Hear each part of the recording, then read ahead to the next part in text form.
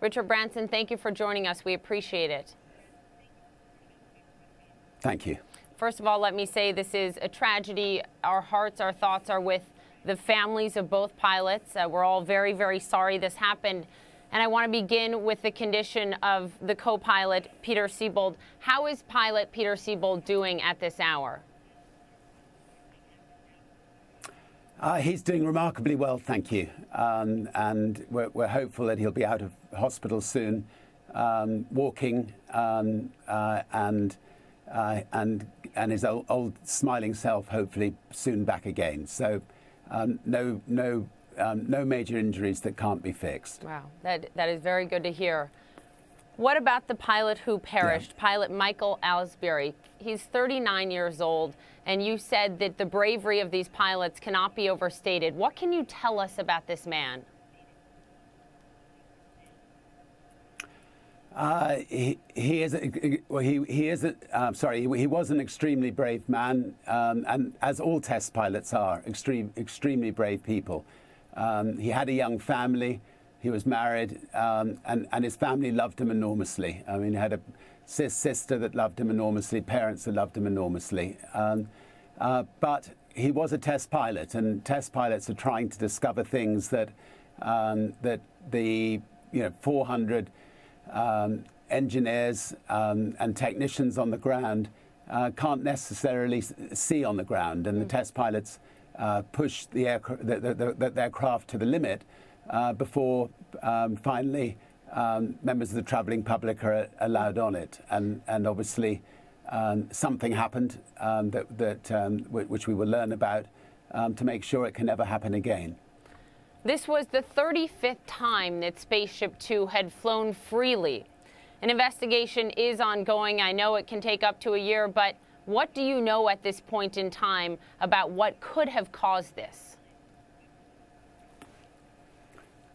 Well, the NTSB are a wonderful group of people who investigate crashes, and they have a very strict rule, and that is no speculation.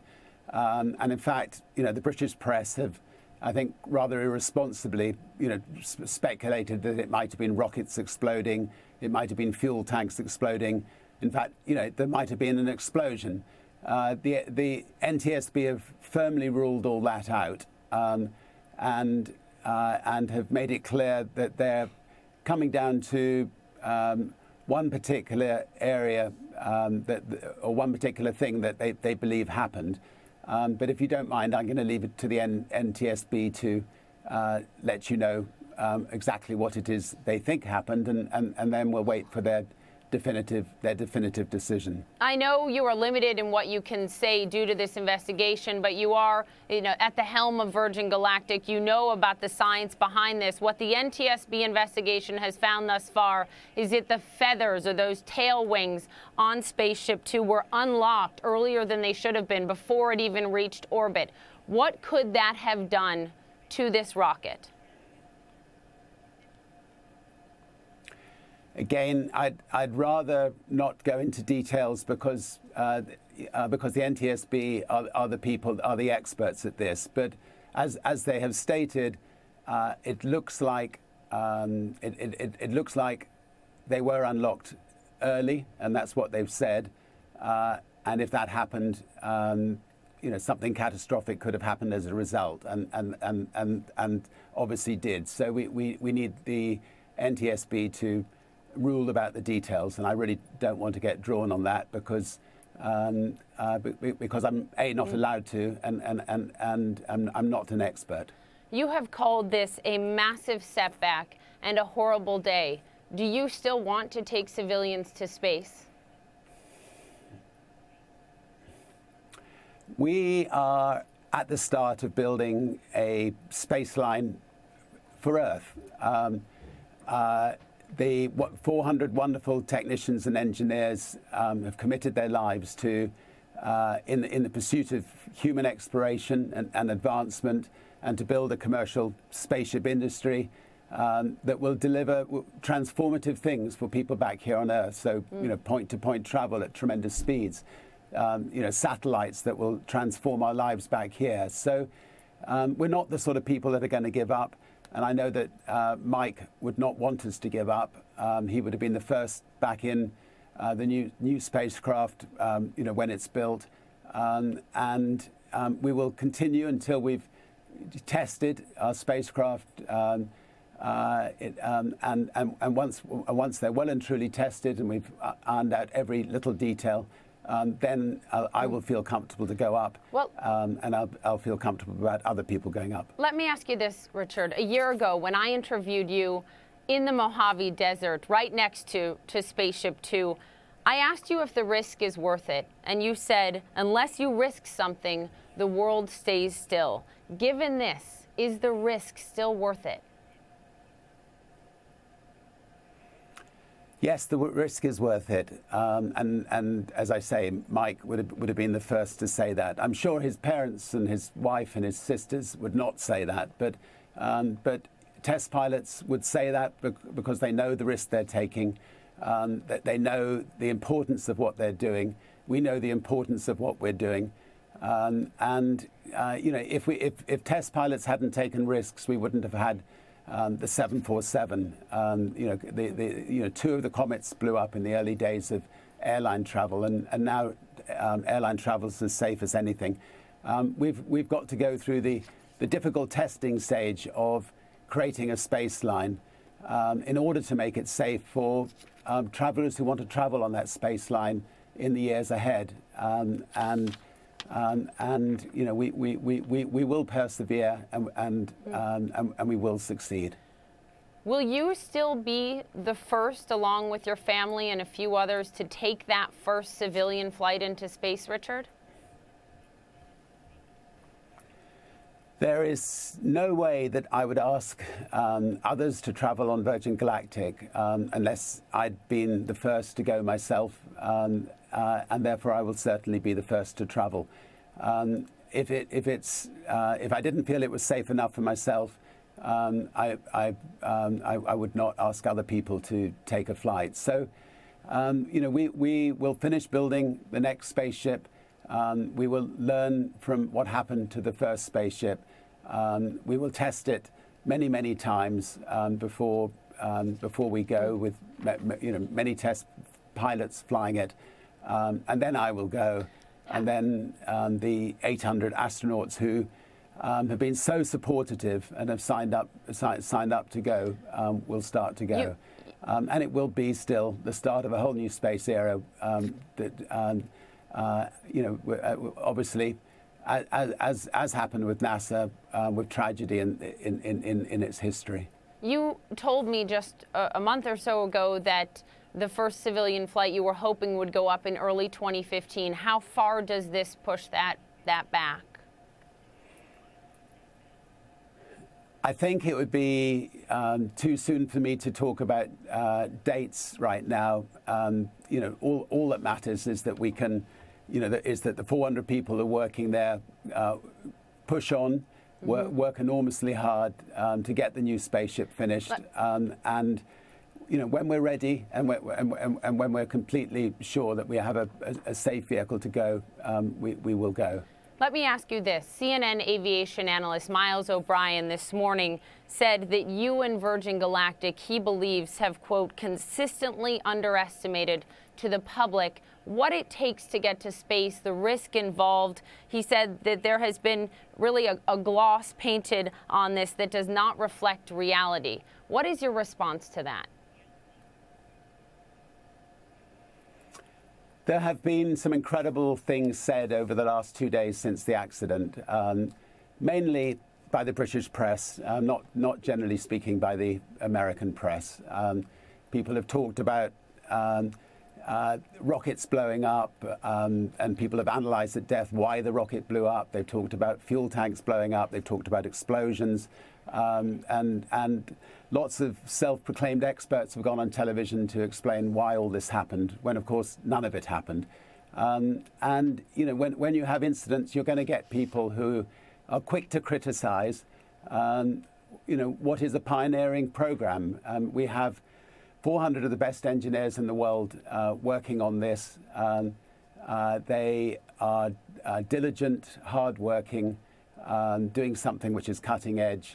and I support them 100%. So. We have to accept the occasional knock, but we'll brush it down and move forward. I think what Miles O'Brien is saying is that the risk, he believes, was not communicated enough to the general public. Richard, do you think, I mean, going forward, is that going to change? Are you going to talk more about the inherent risks in this, or do you believe that has been fully communicated?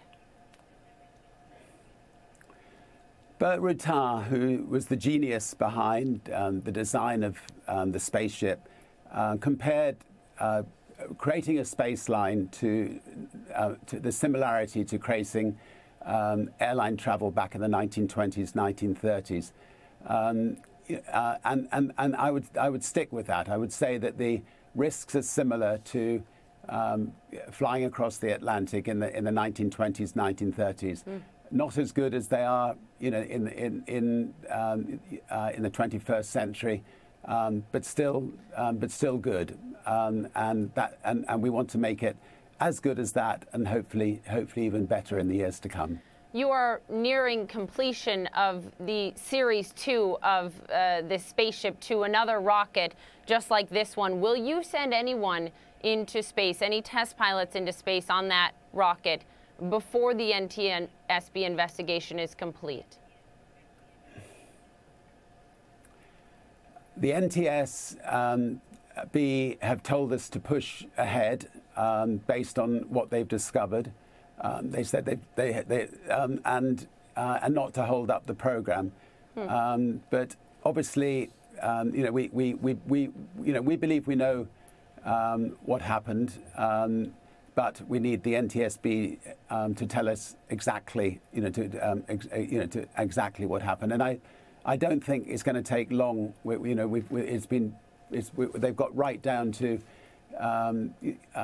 to pinpointing the issue, and I don't think it's going to take us long to find out exactly what happened and whether we have to do anything ourselves to fix it. I'd like to ask you about your dream. I mean, you have said to me time and time again, this is the most personal project for you that you have worked on in your career. This is the toughest thing that you have ever done. And some have said this is about people spending $250,000, rich people, celebrities going to space. But you have said to me, this is about space exploration. This is about science. This is about point-to-point travel, New York to Sydney one day in an hour.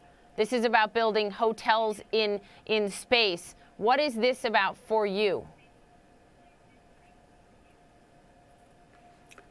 This is about, as I say, creating the most incredible space line that can do the most incredible things for people back here on Earth. And we have a dream to turn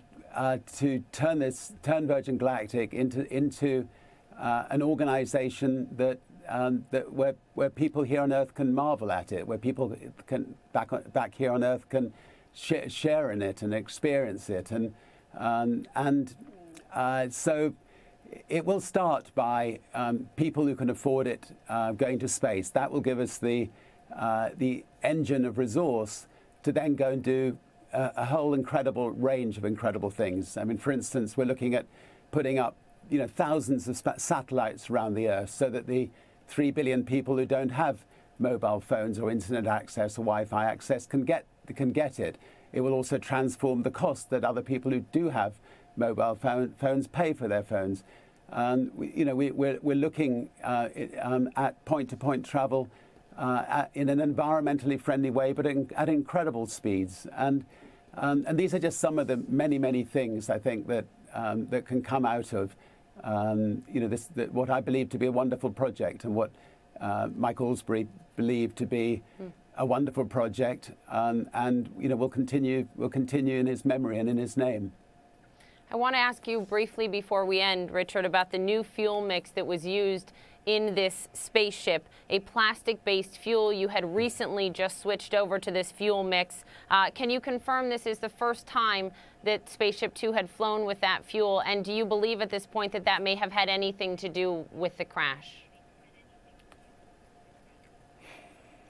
The NTSB have completely ruled out fuel tanks and have said there was no explosion and have ruled out any concerns about the rocket.